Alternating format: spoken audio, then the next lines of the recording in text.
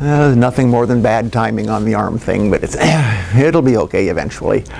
Well, actually, early on here, when Dr. Turpin called me, last summer sometime, I guess, I think, if I recall, he said I might say a little something about what got me interested in entomology in the first place.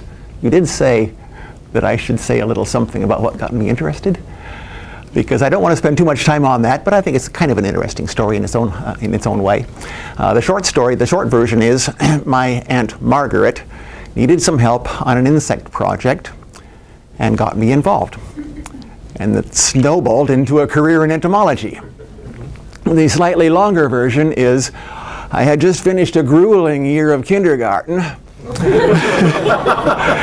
And I'm not kidding, grueling. It was a one-room country school, same school my father attended when he was little, same exact teacher, and I think her patience had been running kind of thin about the time I got there, because, well, one of my first memories was if you misbehave in this class, you get your hand whacked with, I think it was a ruler, it was some kind of a stick, so here I am, a petrified, terrified little kindergartner. Finally, the year ended and it was summer vacation, and one of the first things that my mom said, well, she had been a school teacher also. Well, my Aunt Margaret was a school teacher in a similar school, different location, but she needed help because she was attending a summer school and was taking a biology course. And my first thought was, poor Aunt Margaret, she has to go to school in the summer. I was so glad to get out of school. It was, couldn't even explain it. But, and so, summer vacation, she needed help on an insect collection that she was putting together for a biology class she was taking. Something about her teaching certificate needed renewing, I guess. And so here I was, 6 years old, just out of kindergarten, younger brother, younger sister. We'd gone to visit my Aunt Margaret on their farm. They were also farmers, family farm. Just about everybody grew up on a family farm back then, I guess. And so her little kids, my cousins, same age as us, basically. There were 4 of them, but the youngest was in diapers, so that one didn't help with the collecting much. But she needed help collecting insects. She didn't have time. She was a farm wife. So was my mom, so was everybody else. If you know anything about farm wives, you know that's more than a full-time job. So, besides raising the kids, you're also milking the cows, feeding the hogs, feeding the chickens, gathering the eggs, and fixing meals. Well, plus she was a teacher. So she did not have time to run around with a butterfly net, no way. So she got the kids involved. So if you imagine 6 little kids with 1 butterfly net chasing after anything that moved. That's what we did. And so we filled up a few jars with whatever we could find, and a few I thought were quite the prize. Things that I had collected were quite interesting in my opinion, and so one of which was a particular butterfly that I had pursued for a while before I finally caught it. And so the time came to give these things to Aunt Margaret for her collection, but I really wanted to keep a few things that I thought were special that I had collected. Well, not on that day. But my immediate thought, though, was as soon as I leave here, anything I catch is mine and can go into my own insect collection. So that was kind of the beginning of that. Well, my mom, as it turned out, was a 4-H leader. And so she explained that you can take an insect collection to the fair, be involved in entomology through 4-H. You can be a young entomologist through the 4-H club. So you also had to be 10 years old before you could join entomology. Well, I was 6, had to wait 4 years before I was old enough to be in it, before I could be in the 4-H club. Well, eventually, I had a fair-sized insect collection by the time I was old enough to finally display things at the county fair. Well, I think the collection, you had to have at least 25, maybe 30 insects in your collection, for the first year entomology project in 4-H. Well, I had about 300 by then. The hard part was selecting which ones to put in my 4-H collection. Well, so, my whole life has kind of been like that, collecting too much or doing too much of one thing or another, and then try to boil it down into a reasonable amount of time. So I'm going to talk fast and try to, get all this in if I can before the time expires.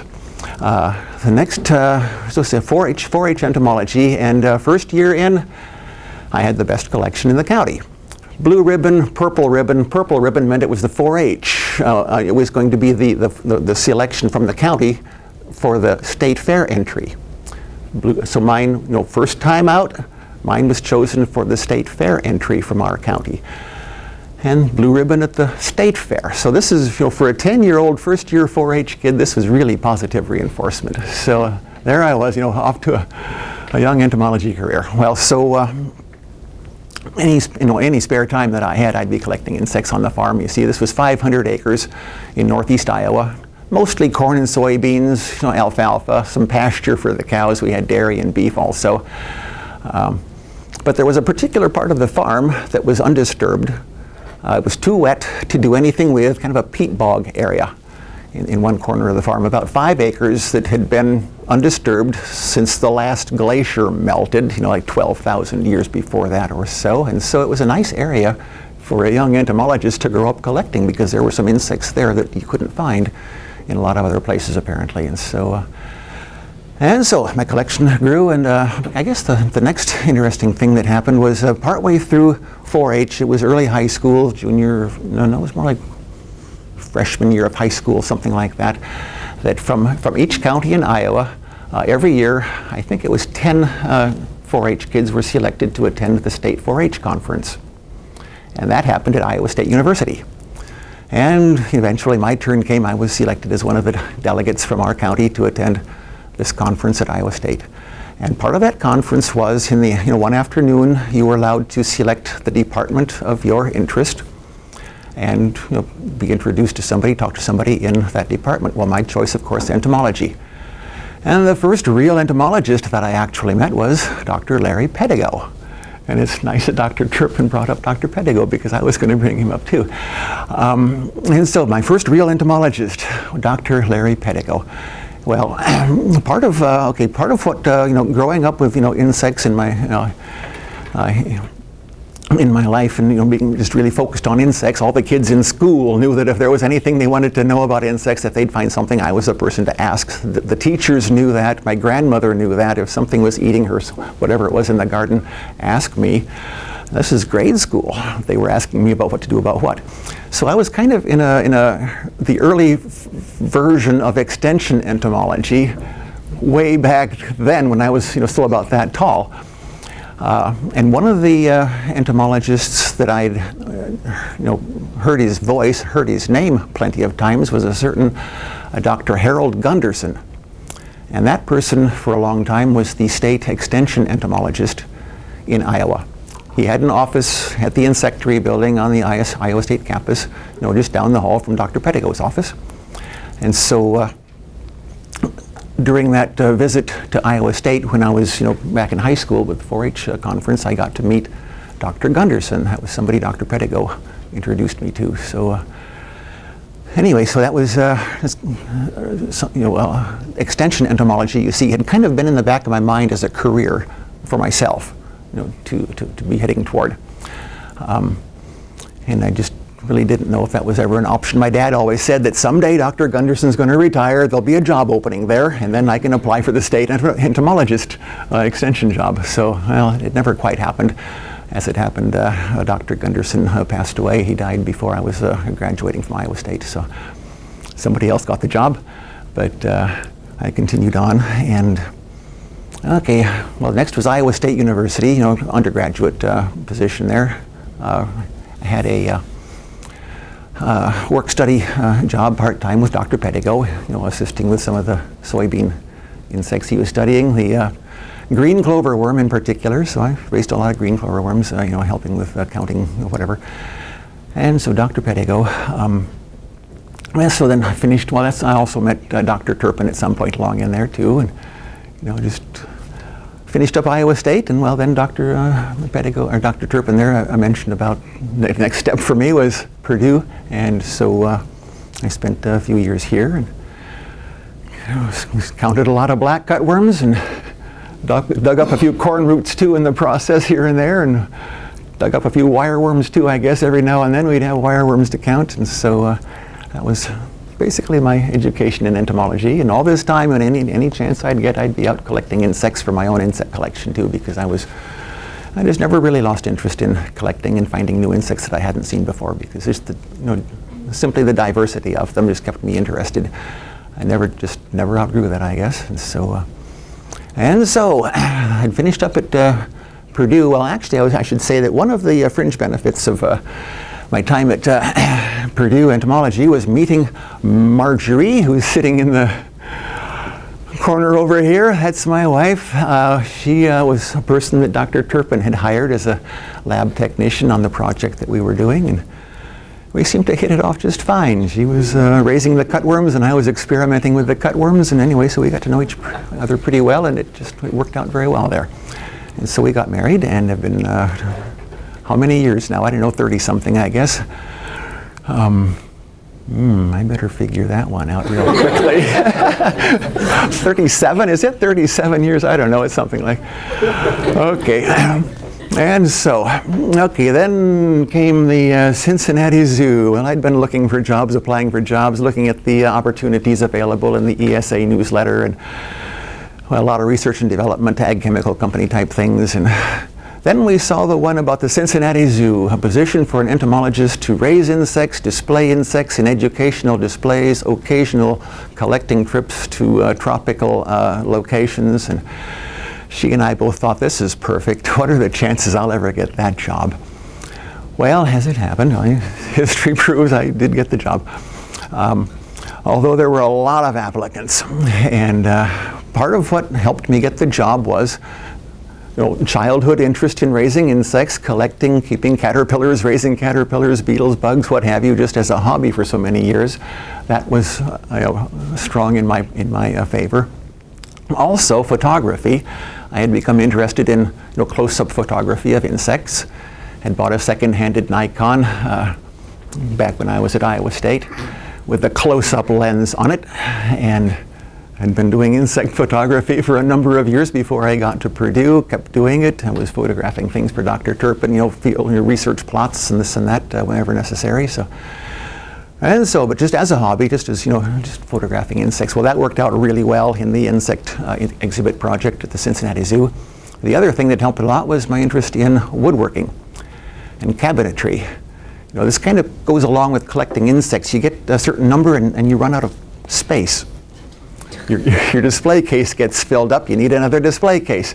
So I built another display case. So anyway, my cabinetry stemmed from my insect collecting. I needed more room to put my insect collection in, more and more display cabinets, more and more display cases. And so, and then that just kind of branched out into other types of display areas, and that worked out very well at the Cincinnati Zoo too.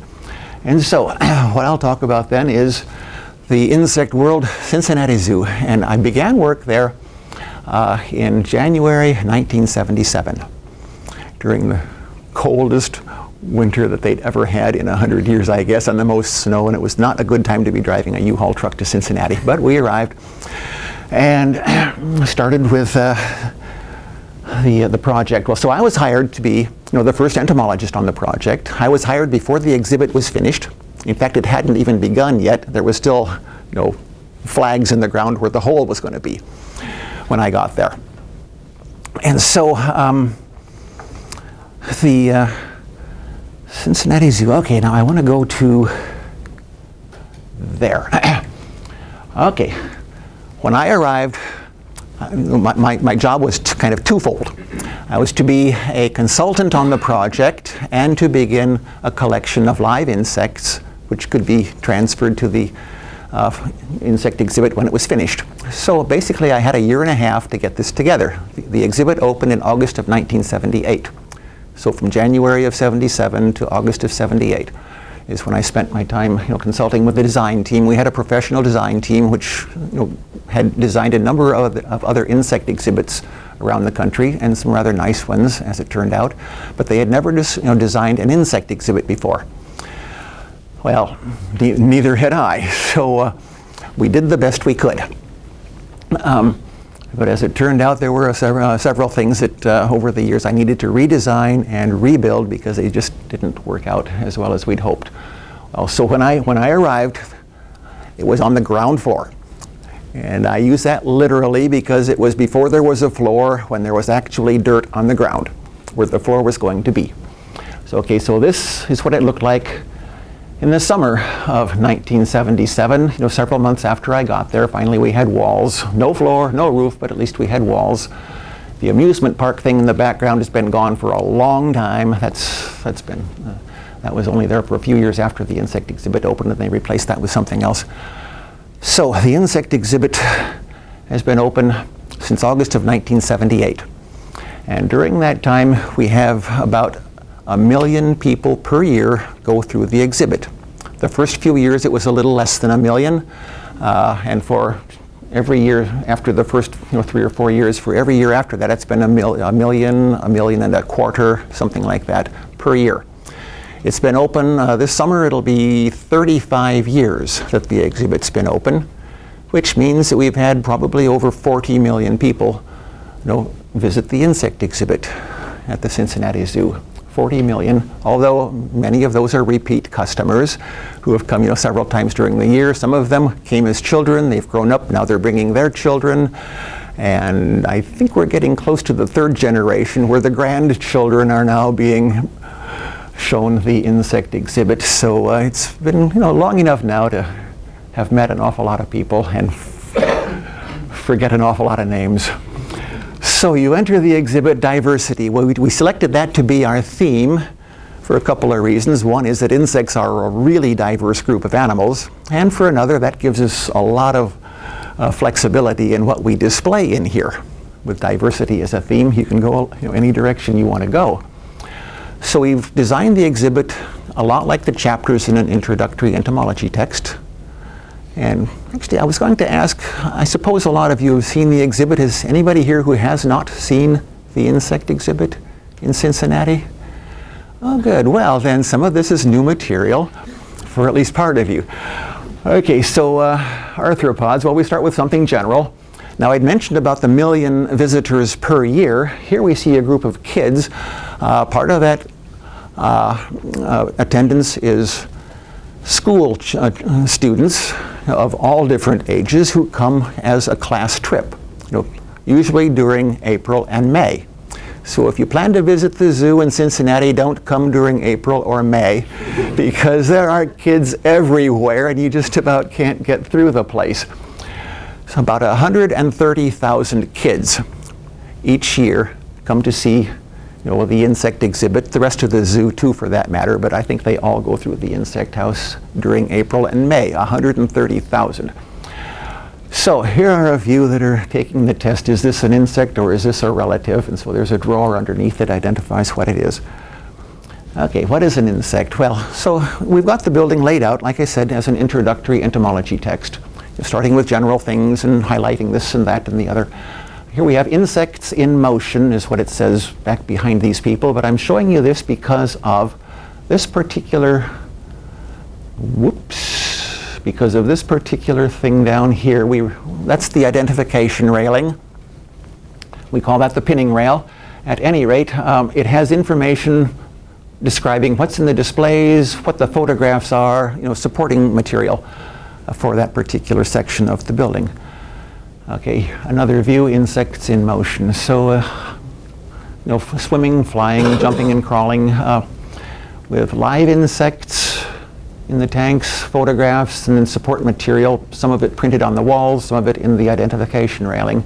So we've combined museum techniques with zoo techniques in this exhibit. Okay, habitats and homes, we're talking about nests that they build, wasp nests, termite nest up here, different kinds of things. Okay, the displays, now in order to take care of these, now one of the reasons I think that insect exhibits had not been, had not really been built in the past, ours, Tom mentioned, was one of the first. Well, actually, I think it was the first, standalone, self-contained insect exhibit anywhere in the world. A few other zoos in the world had displayed insects and were displaying them. There were a few in Germany.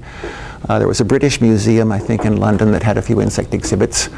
And then, well, the Smithsonian had just opened, one room in their Natural History Museum about 6 months before we opened, where they display insects.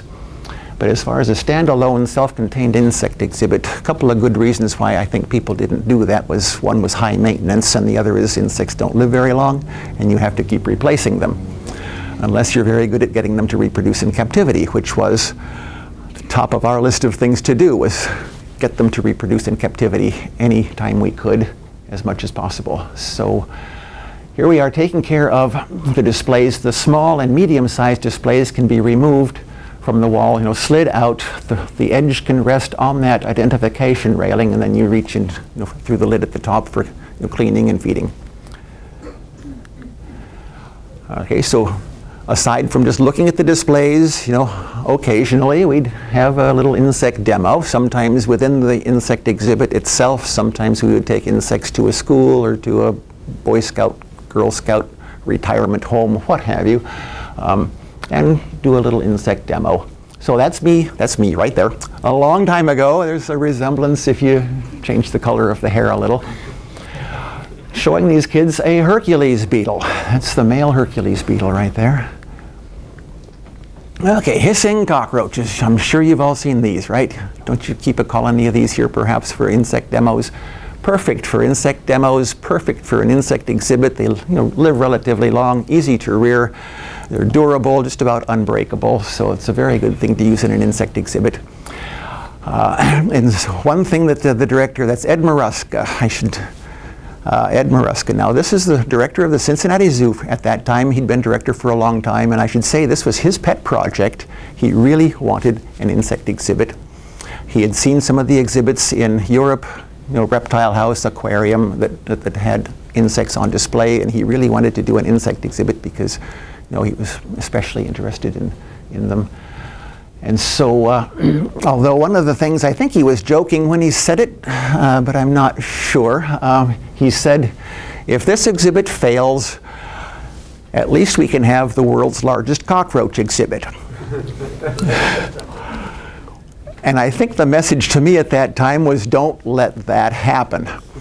So I've tried very hard to not turn this into, well, we did have, we still do, we have several species of cockroaches on display. For one reason or another, they're interesting in one way or another, but only a few. We have a lot of other species, and I want to talk about a few of the other things and why we display them and some of the problems we ran into. Early on, early in the design of all this, honeybees was top of the list. We had to have a honeybee display. You just can't have an insect exhibit if you don't have a honeybee display.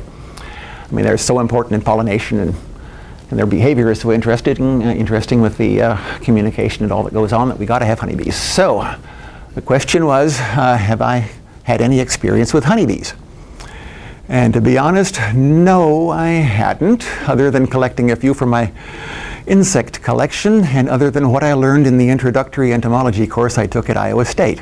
That's as far as beekeeping, nothing. I'd seen a bee swarm a time or two, swarm of bees, but nothing about beekeeping. Well, we did have a local beekeeper involved in the project, and he apparently didn't know anything about display hives for honeybees either. And so this is what we came up with. This is the original honeybee display right here. And the big difference is this red column on the side went all the way to the top. And the glass, glass on both sides. Well, I pretty well knew you needed to have glass on both sides and bees in the middle, but that's pretty much the extent of my knowledge there. Bees in the middle, glass on both sides. Well, the design team that came up with this, and if I'd known any more about this, I would have said don't do it this way at the beginning, but the only way to get those frames out is through the wall. Slide them horizontally through the wall on the left right there. And anybody that's ever taken apart a beehive knows you can't do that after bees have been in there for more than about a week, because they've got propolis all over, everything's glued together. Not to mention you smash half the bees trying to slide them out endwise through the wall. Well, okay, so this was a complete disaster. And one of my first assignments was come up with a better design than this. So, whoops, this button. This is what I came up with. An original bushing design here. The only part of the old hive that I kept was the red column. I sawed that off at this level right here. And the only other thing I kept was the glass on the front and the back. So what I've done then was to build it in a way where the black portion here, the top, that column back there, and the bottom is connected to the wall, permanently attached, connected to the red column, which is permanently attached. Whoops. And this column on the right, wait a second, okay, the column on the right here, the frame on the right is removable. So you can take that off, and then the portion containing the bees, those 5 frames vertically right there, are built into a self-contained unit which holds the glass, has a frame around it, like a sub-frame you might say, holds the glass and the bees, and you can slide it out of the framework that holds it. There's a hole at the bottom, kind of in front of where the little girl is standing. There's a hole that coincides with the hole in the bottom that runs through the wall, and that part right there goes through this display wall, through a small service area space, and through an outdoor wall. The bees can exit to the outside for foraging. But the biggest improvement, of course, was being able to take the hive unit completely out, around to the outside of the building, through the door there out the back, and then you could take out some screws, take out some strips of wood, and then remove the glass on this side or remove the glass on the other side, one or the other, to clean the glass. After the bees have been in the hive for a while, you've got burr comb all over, you've got a little bit of propolis spread across the glass, and that needs to be cleaned. And you need to put a red spot on the queen. Well, you don't need to, but it really helps with visitors who are trying to find the queen bee. And right beside this display is a photograph of a group of bees with the queen in the middle with a red spot on her back. So we tried to keep things consistent and always have the queen marked with a red dot on the top of her thorax. So, something other, okay, besides honeybees, Mr. Maruska, Ed Maruska, really wanted to have leaf-cutting ants. Well, I'd never heard of leaf-cutting ants, to be honest, until I got to Cincinnati. But it turns out they're really very interesting. And that was one of the things on the list. We're going to have leaf-cutting ants one way or the other. So it was fortunate, though, that there was someone that we could consult with on how to raise leaf-cutting ants and how to keep them in captivity. It was a Dr. Neil Weber, who had been studying leaf-cutting ants for most of his career, apparently, and had written a book entitled The Gardening Ants, the Attines. It was published, I think, 1972. 71, something like that. And Ed Maruska had a copy of that. He said, read this, learn about leaf-cutting ants. He also had a couple of colonies in the service area of the aquarium. We were behind the scenes at the aquarium for that first year and a half before the insect house opened. And set up in a research sort of a arrangement where the fungus gardens were contained in plastic boxes. Okay. They were contained in plastic boxes. Now we've got leaf-cutting ants. You can see how they got their name, leaf-cutting ants, carrying columns and carrying pieces of leaves. They were set up in plastic boxes on a shelf, very schematic. So I was thinking all along of how to display them in a more interesting way, in a more natural way. But I did want to say a little something about collecting leaf-cutting ants. Back when we first started, very few other institutions displayed insects. There's a couple in Germany, one in England, and the Smithsonian had a few things, but they were just getting started, we were just getting started. So no place else to really go for obtaining specimens other than head for the jungle with a butterfly net, with a shovel, with whatever it takes, and bring something back with you. To get leaf-cutting ants, now this is a trip we brought back some leaf-cutting ants. What you look for is a anthill, a tall, narrow thing right here. It needs to be a small anthill. If you try to collect a large colony of leaf-cutting ants, first thing you see is thousands of soldiers coming out of there. Large ants that really bite severely, like mandibles are like little razor blades, and you don't even try to dig into a large colony. You're not going to get anywhere, and you'd never find the queen anyhow, even if you did dig into it. So you look for a small colony, little anthill like this, just a few inches tall.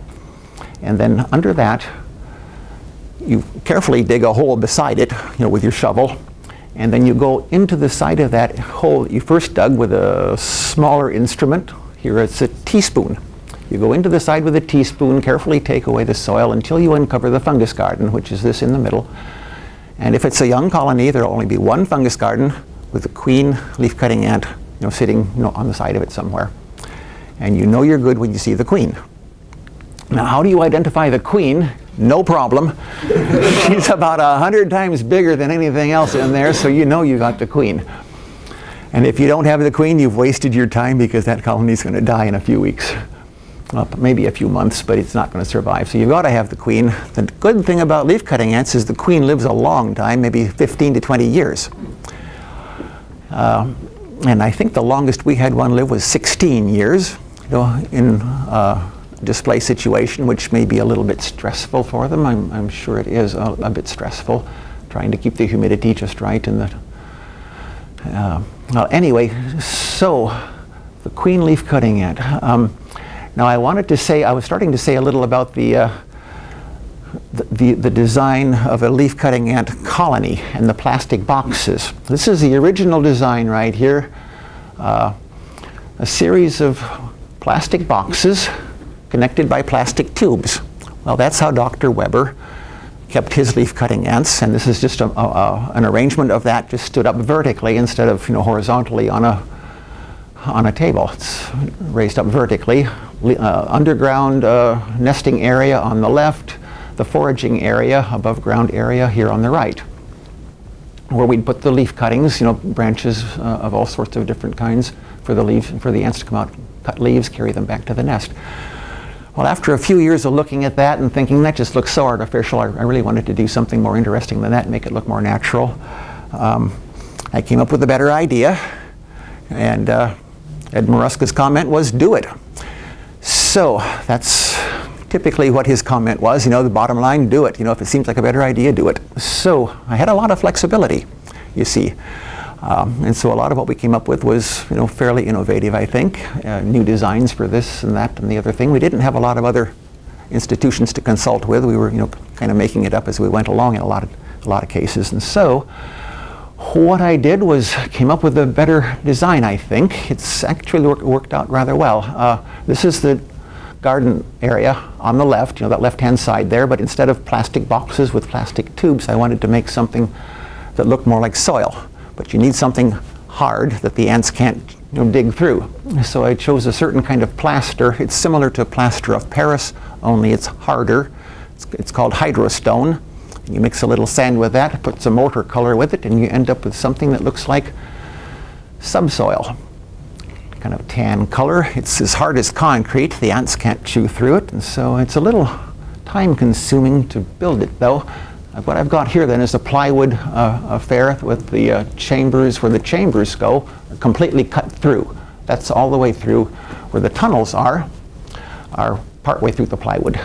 First I painted it with a penetrating epoxy to seal it so that it wouldn't decay.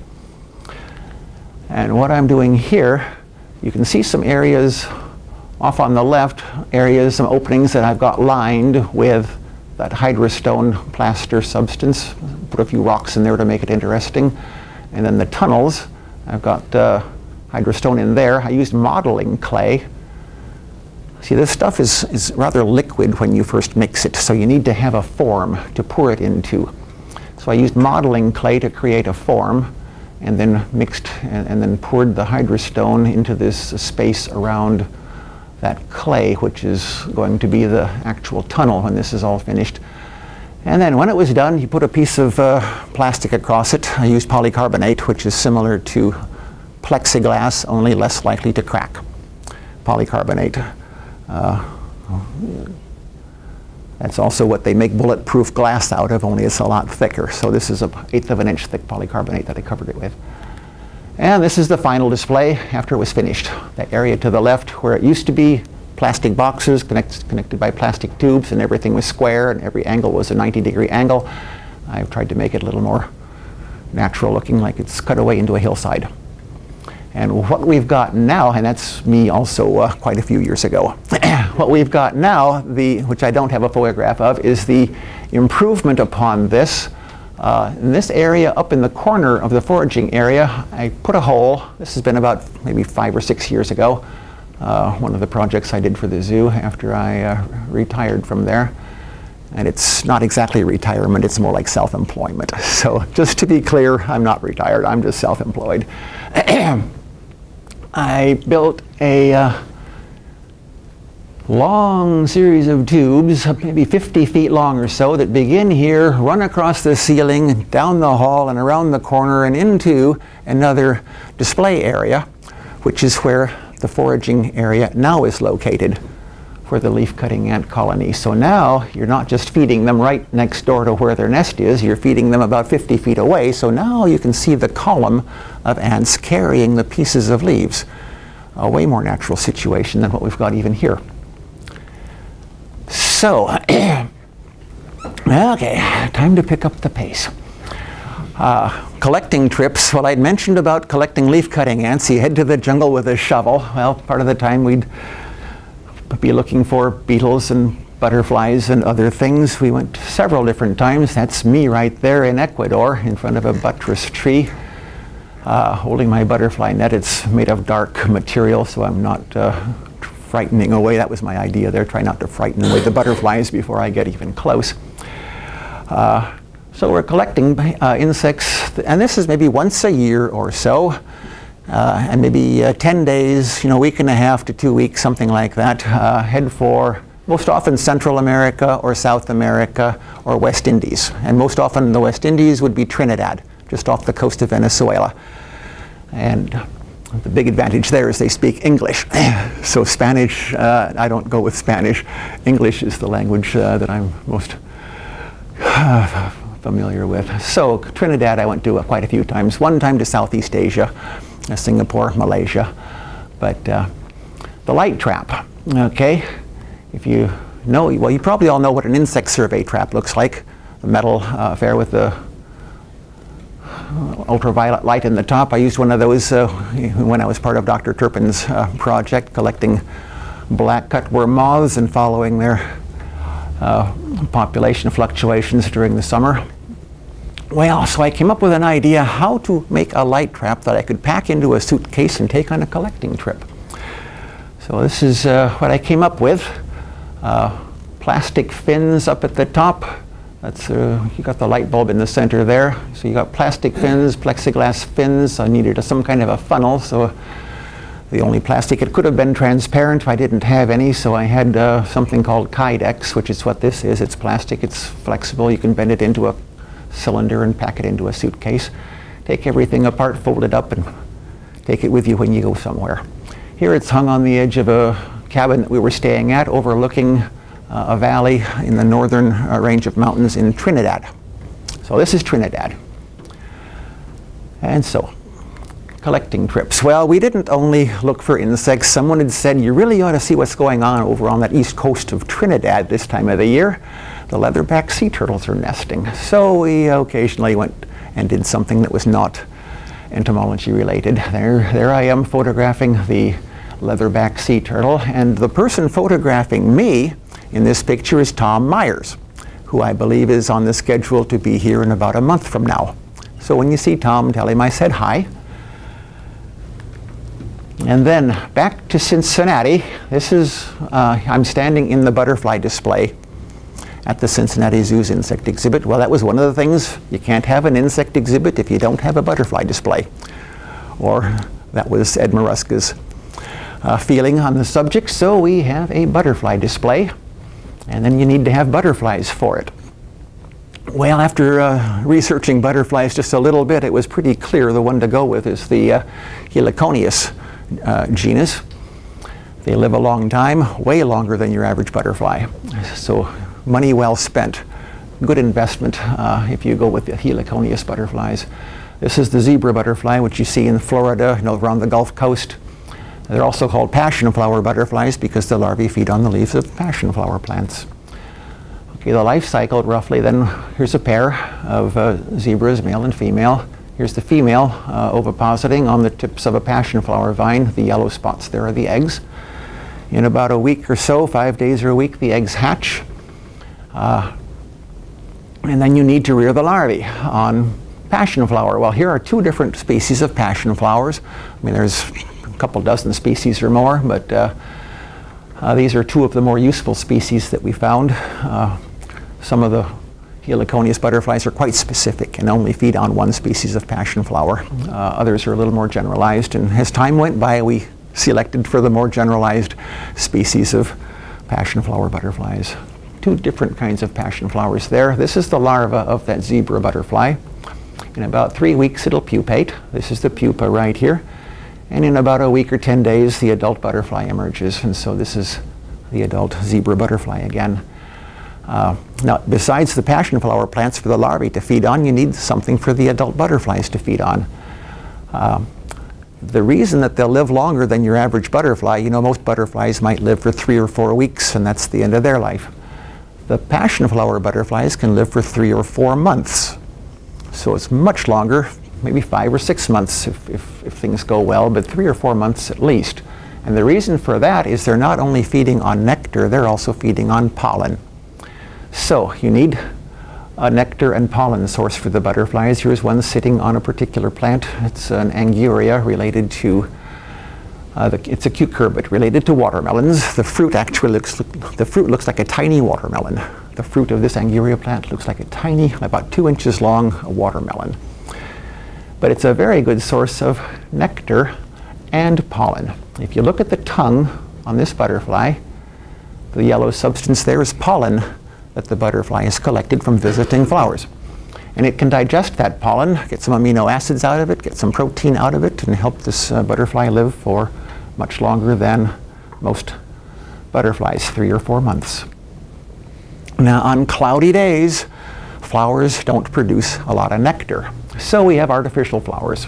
This is a scrubbing sponge in a small cup. The actual liquid, a lot of butterfly displays use sugar water. As it happens, in our butterfly display, we also display hummingbirds. And the hummingbirds, in captivity, need some high protein, or well, higher protein than sugar water if you want your hummingbirds to do well for any length of time. So there's a particular diet that's available commercially designed for feeding hummingbirds in captivity. That's what I've put in these feeding dishes here. It's a hummingbird diet, so it's better than your average sugar water. It's got some protein, some vitamins, some amino acids. It's quite a good mixture for the butterflies to feed on too. So a few butterflies that we displayed. These are a few other species of Heliconius. This is one from Costa Rica. Here's same species, different subspecies. This one comes from Ecuador. Same species, different subspecies. This one is from Trinidad. They're Heliconius erato. We've got several species here then from Trinidad. Here's Melpomene. That one came from Costa Rica. This is Sarah. That's Heliconius Sarah. That one came from Ecuador. That's Isabella. That's Heliconius Isabella. That one came also from Trinidad, if I recall. Now, besides the Heliconius, we've tried a few other things. Heliconius definitely worked the best. But here's one from Costa Rica. My wife Marjorie and I went to Costa Rica some years back. This is 1979, if I recall. Was the first time that we went to Costa Rica, and we visited several places there. One of her brother actually was living in Costa Rica at the time. We visited him. And behind where he was living, it was kind of a subsistence level combination farm ranch, you might say. And behind where he was living was a little grove of banana trees, before the forest began. And in the banana grove, owl butterflies. That's what this is, an owl butterfly. I collected a number of those, brought them back. Among them were females. I released them in the butterfly display at the Cincinnati Zoo. And they laid eggs on the banana trees. We had only 2 banana trees in our butterfly display at the time. These are a group of larvae. They stayed together in a group for the first 3 instars. After that, they split up and became solitary. But as they got larger, they ate. Of course, they ate a lot more, and by the time they were finished growing, well, we had more than just this one group. There were several groups of caterpillars like this on these 2 banana trees, and they were not very big banana trees. They were just moderate size. Well, this group of caterpillars, about 50, I would say it was about 40, maybe 50 caterpillars total, defoliated, completely stripped the 2 banana trees that we had. Nothing left but stalks. But we finally had a nice generation of adult owl butterflies that emerged. This is the underside. You can see how they got the name owl butterfly because of the spots on the underside of the wing. problem with displaying these is they're only active or primarily active in the evening and the morning, the crepuscular kind of behavior, and so not much of a display when your display is open during the middle of the day. Not open that early and not open that late. The visitors come during the brighter daylight hours when these things are sitting quietly on the tree trunks and is not active. So we only raised these for one generation, did not see the point in continuing with them. Now something that we did collect, these came from Trinidad, were the Hercules beetles. That's the male on the right with the long horn, the female a little higher up with no horn. That's Dynastes hercules. Well, I knew a little about a native species of Dynastes, that's Dynastes titius, the unicorn beetle that ranges as far north as here, more common farther south and farther east. But knowing a little about that, I knew that the larvae lived in rotten wood. So, come up with rotten wood. Mr. Maruska really wanted to raise Hercules beetles in captivity, so I thought, well, I'll do the best I can. Got some rotten wood. What was growing in the backyard behind the house where we lived in Cincinnati were some black locust trees. A couple of them had died. The inside was rotten. So this is locust, that's black locust that had rotted. And compost. Marjorie likes to do gardening. We had a compost pile in the backyard. So I mixed compost and black locust, came up with a combination of this. And put 2 or 3 of the female Hercules beetles in here, and that was enough to do it. I actually had success the first time I tried, so this was quite encouraging. Females laid eggs, and this is what we see.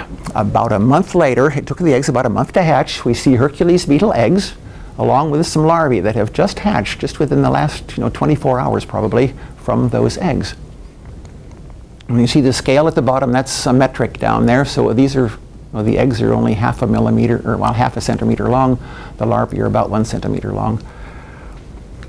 So the larvae, fed on decayed wood on that, the rotted locust that I'd provided, and about every 2 months I'd go through these tanks. These were set up in 10-gallon tanks, and I'd go through the tanks, sort very carefully through, and see what was going on. And on one occasion here, I found one that had just molted. That's a larva. The shed skin here is off to the right, and that's the larval head. It's still white, so it has just molted. The head darkens after about an hour. So, well, you can see the shed skin. So this thing is just on its way out. Here we have a group. And this, I have to tell you honestly, is entirely too many. There's no way we can possibly feed this many Hercules larvae. So some of these we exchanged with other zoos, other museums, in exchange for other things that they had that we didn't have. So you can trade insects back and forth among other institutions. So by the time we were doing Hercules beetles, there were a number of other exhibits around the country that had some insect exhibits going on. So we had a few other people we could trade with by that time. Hercules beetle larvae of several sizes and ages. About midway through their development, we'd put them at maybe a dozen or so in each tank, 10-gallon glass tanks with compost and decayed wood. And this is how big they got. It's about 100 grams is the weight, about the size of a hot dog, bratwurst, something like that. Imagine a bratwurst with a head on one end, and this is what you've got.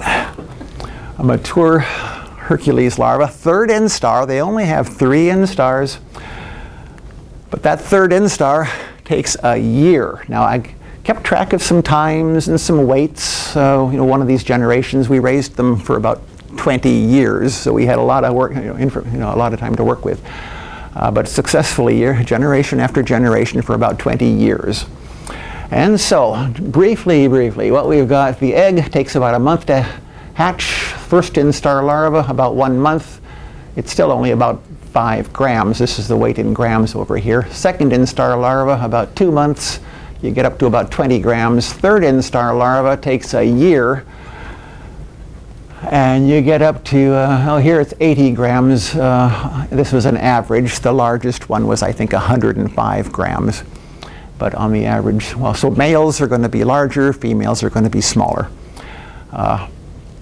Pupation, the weight drops off during the, at pupation. Pupa takes about 2 months, and then the adult emerges. The weight drops significantly there. You're getting back down to in the 30 to 40 gram area on the adult weight. then the adult lives for about 6 months or so, or more than 6 months. If you take good care of it, you might get 8-10 months out of it. So Hercules beetle. Okay, a little bit more about the life cycle. The larva, when it's ready to pupate, makes a cocoon in the soil, in the compost, or in the decayed wood. It'll make a cocoon, and it'll line that cavity with some sort of secretion that hardens it. And you end up with basically a cocoon, pupation cell. Now this thing is almost like a football, okay, not quite as big as a football. In there would be a male. The female pupation chamber is a lot smaller because she doesn't have to accommodate the horns. Remember the long horns on the male? Okay, you crack that open, this is what you begin to see. Okay, at the top end there, you can see the horns. That's why the pupation chamber is so much longer, is to accommodate the horns. Okay, here's the adult, here's the male pupa on its back. You can see the whole thing, and you can see why it's so much longer. Okay, and then after 2 months or so, the adults emerge, and here I am holding one of the adult male Hercules beetles. Okay, so that was one of our success stories, was the Hercules beetles, and as I say, we raised those for about 20 years, and finally decided that a year and a half in the developmental stages was a little bit too much. Also, the other thing that influenced discontinuing that colony was that other species became available commercially from a supplier in Southeast Asia, where you could, just send him some money, he'll send you the beetles, you don't have to deal with the larvae. So we quit raising Hercules beetles, but we did it voluntarily. It wasn't because the colony died accidentally. It was a decision that we made. Now these are Goliath beetles. They come from Ghana or Western Africa. Various species of Goliath beetles live in tropical Africa, but this particular species is Goliathus regius, the female on the left, the male on the right. We tried as best we could to raise these while using similar techniques, but the best we could do was beetles that were about half this size. The larvae didn't, it seemed as though they needed something else besides rotten wood. Or maybe a different species of rotten wood, we don't know, but with some difficulty we raised a generation of Goliath beetles, and then we couldn't get them to mate in captivity, so that culture ended with just one generation produced. The harlequin beetle, now we've tried a few different kinds of beetles. This is a harlequin beetle. You find those in Central and South America.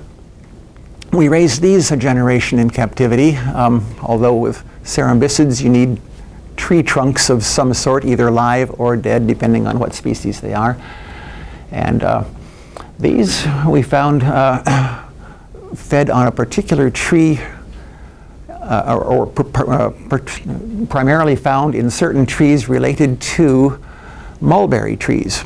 The most similar thing we had growing in Cincinnati was the mulberry tree. So we cut chunks of mulberry tree and put some female beetles in there, and they laid eggs. We had larvae living under the bark in the mulberry tree trunk sections that we had, and we raised a generation of these with a lot of space occupied, and it took a lot of time. It was a year, more than a year I think, to raise a generation of harlequin beetles, and there too we decided this was too much trouble, so we discontinued that idea.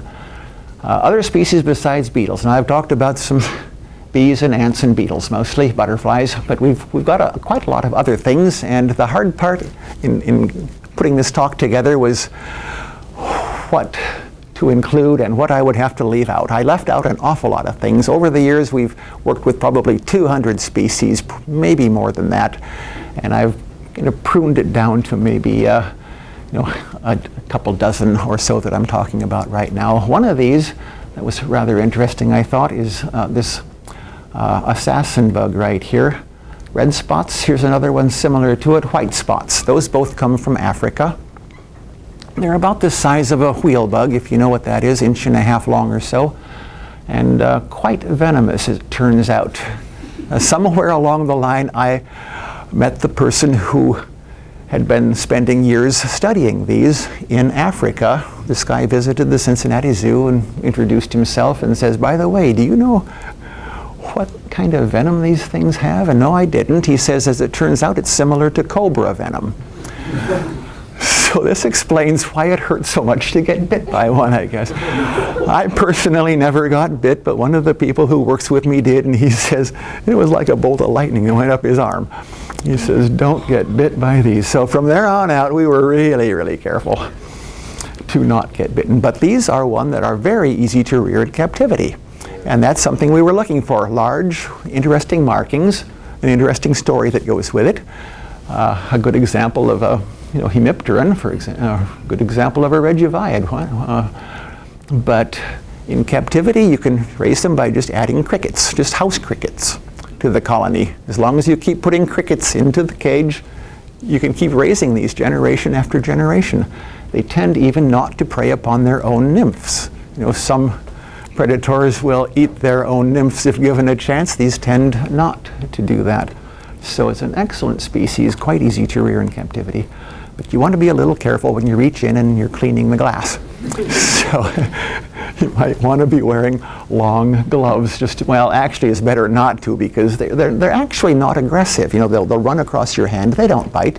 They only bite you if you get one pinched. So this, it's like handling a velvet ant or whatever. You don't get injured unless you're confining it in your hand. So other hemipterans, well, I've talked about a lot of terrestrial things. Aquatics were part of the plan. We got to have some aquatic insects in this. And so we have some bellastomatids here. This is Abetus is the genus. It's one of these where the females lay eggs on the male's back. And these are also quite easy to rear in captivity. Although you do need to separate out the nymphs when they hatch, because the adults will mistake them for prey and eat them as quickly as they can. So you want to be netting hatchlings out of your display every day, transferring them into a tank for rearing and keeping them along with others of a similar size, and you'll be fine. But to feed these, crickets are a good choice. The problem with, you can't be dropping live crickets in there, because they hit the water, they float to the edge and crawl up the side of your tank, and they're out of here. So you freeze them first. As long as the crickets have been killed, and freezing them is very good, drop them on the water, they thaw out rather quickly, and the water bugs will feed on dead crickets just as well as live crickets. So you can rear these for generation after generation. And we've kept these going for about 35 years now. 34 years, something like that, in continuous culture year after year for the last 34 and a half years. Okay, here's one. Okay, walking sticks. I've always been kind of fond of walking sticks, to be honest. This is one from Malaysia.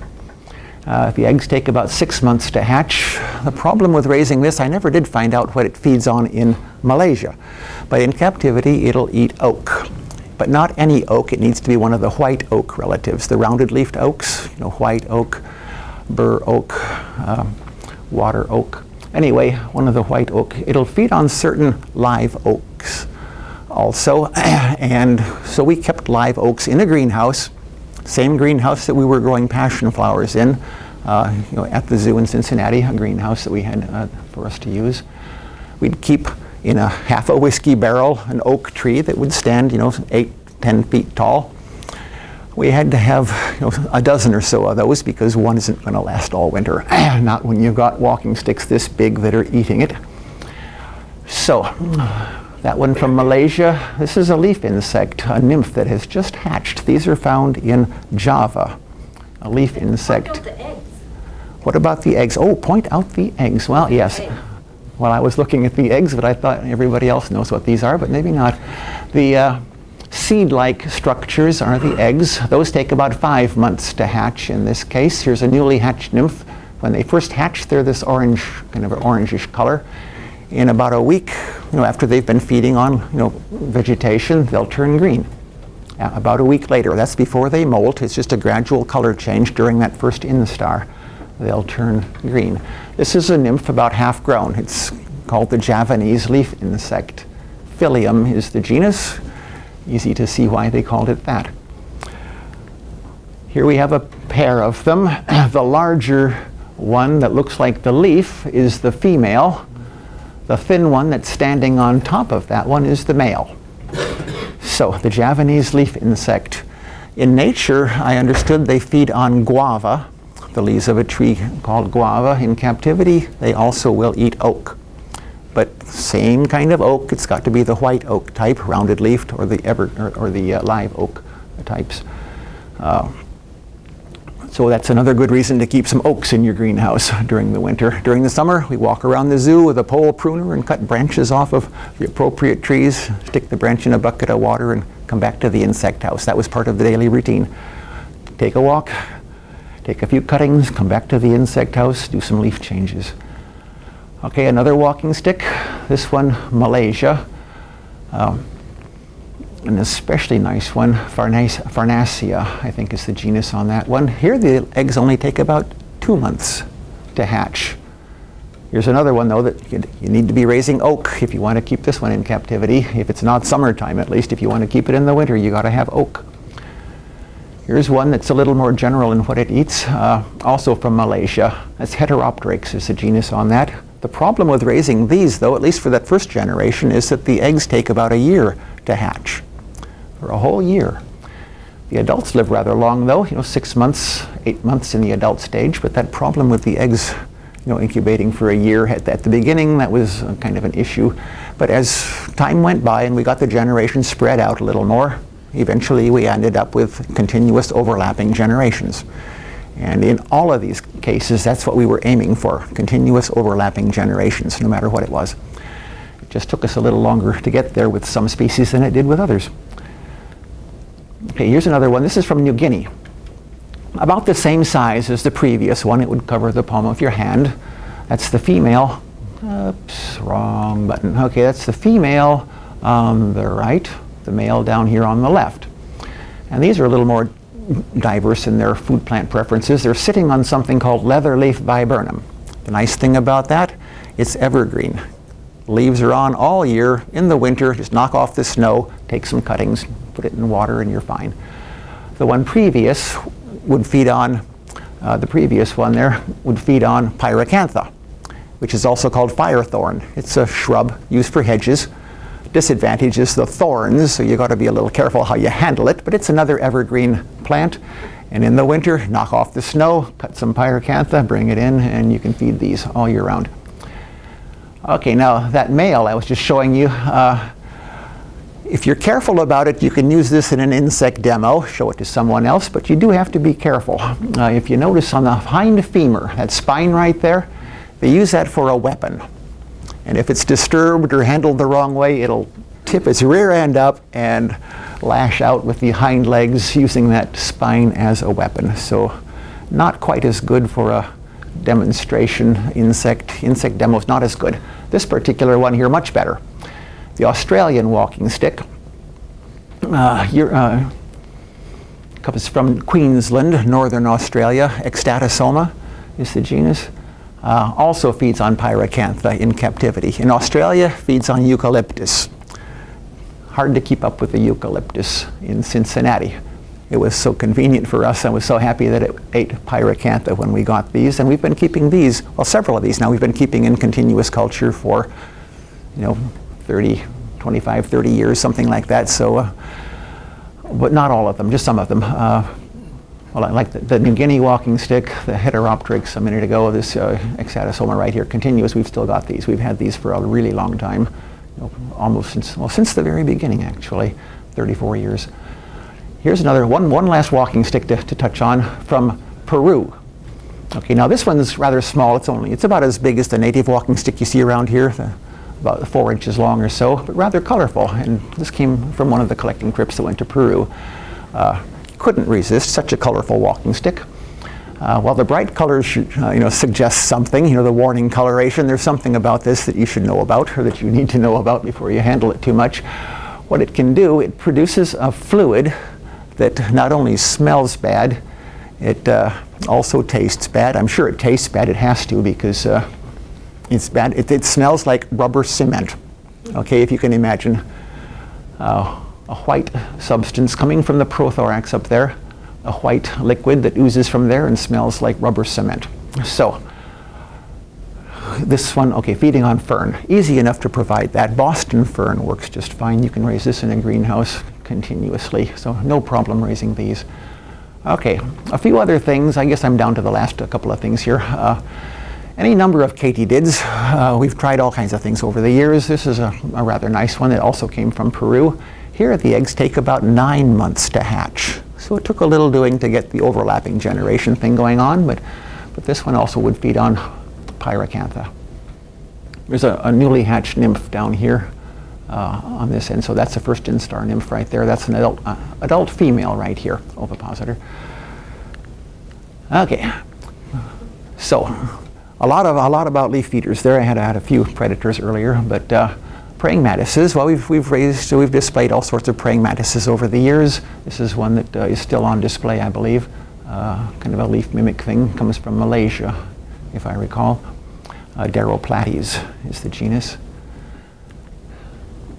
Okay, and then into the non-insects. Well, we've had, if you're at all involved in an entomology situation, you're bound to get phone calls. People call and ask about, I found this spider, I think it's a black widow. Or I found this spider, I think it's a brown recluse. And how concerned should I be? So we thought, okay, we got to have a display that shows what a black widow looks like. Here's the female on the left, the male on the right. Same with the brown recluse. We got so many phone calls. Anytime somebody found a small brown spider, they thought it was a brown recluse, and they wanted to know, are they in danger? This thing was in my house. Most of the time it's not. It's some other small brown spider. So we set up a display with brown recluse spiders in it. And of course you'll look for that little fiddle-shaped marking on the top of the cephalothorax there. And if you look close enough, you'll see the 3 pairs of eyes at the front, but you really got to look closely for that, of course. At any rate, brown recluse. Don't want to be handling those, of course. Something that we sometimes do handle during an insect demo is a tarantula. Although generally we don't recommend it because some people are allergic to the hairs. Kind of irritating to some people, can cause a rash on your skin. But the tarantula, big advantage with tarantulas is they live almost forever, so you don't have to be concerned about reproducing these, 25 years or something on a tarantula. They really live a long time. Well, the females, males nowhere near that long, but the females live quite a long time. Something else that an insect exhibit usually has is African millipedes. Something big, easy to handle, lives a long time. Easy to care for, and it makes just a nice demonstration animal when you're talking to a group of kids. And you can contrast insects with non-insects by just look at how many legs this has. Centipedes, on the other hand, not so good for handling. But they do live rather long, so that's a big advantage with them. Same with scorpions. Don't want to be handling these too much, but live a long time. And this is an African species, quite big, so it makes a very nice display. And so, in conclusion, okay, the last slide. Every now and then, what kept the job interesting is, coming to work and, just doing something that I really enjoyed doing. That was a big part of it right there. It was like a hobby out of control. You can't go wrong if you can get paid for doing your hobby, I guess, can you? But every now and then, come to work, there'd be something that we totally didn't expect. Quite a surprise. And this was one of those complete surprises. Here's a tailless whip scorpion, amblypygid. We didn't know it was expecting babies, but take a look at what it's got on its back. First instar, newly emerged cluster of young whip scorpions. And we took very good care of them and successfully raised them to the adult stage. So, let's thank our guests. Okay. Sure.